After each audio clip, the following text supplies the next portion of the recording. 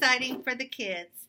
They get to participate in hands-on units, and they work in their science notebooks with teacher-created materials.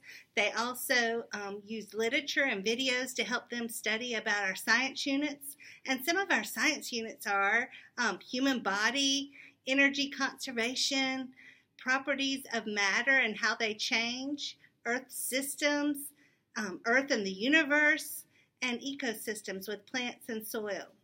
We keep our science notebooks in the classroom, so those will not be coming home, but you will see rubrics of investigations and samples of work that is generated in science.